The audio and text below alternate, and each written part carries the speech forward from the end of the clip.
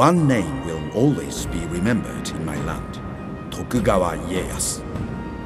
This was the man who finally became Shogun. He brought an end to more than 100 years of bloody warfare. Brother would no longer kill brother. The land would know peace. His legacy was to recreate Japan as a country. He finally swept away the petty kingdoms of the daimyo and made one land in their place. His descendants ruled my land for another 250 years before our world changed again. The Tokugawa shoguns gave my land peace, but at a terrible price.